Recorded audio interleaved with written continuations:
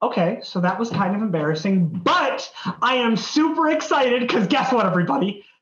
Finally, finally, 2020 is over. It's done. It's finished. We are free. It is 2021, which means it's a new year with all new expectations. And I mean, we still have like COVID and we're still in quarantine and you're still looking at my face and my hair is still, but like this year is going to be the year, right? This is going to be the year. So for Jolt, this year, our three top resolutions, obviously, are that we want you to connect with each other, with leaders, and with Jesus. And we're going to be rolling out all sorts of ways for you to do that this year, starting with some questions after this video. So stay tuned.